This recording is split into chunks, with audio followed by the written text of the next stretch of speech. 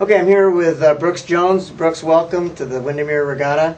Why don't you tell us what's happened with Loyola Marymount? You're coaching the varsity men. Right. And what's happened in your program so far this year, and where do you see you being, and where are you now, and where did you want to be? Well, right now, it's my second year with Loyola. We have men's varsity 8, men's varsity 4 on the men's side, as well as the men's novice 8.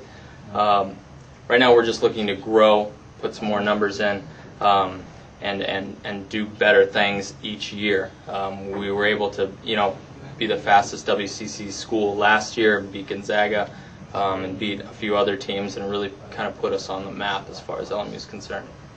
How do you see this regatta, this particular weekend of racing, fitting into your development program this year? Well, it's really good this weekend because we get to see Davis, which is really fast and in our conference, and we get to see Oregon State, who we wouldn't normally see.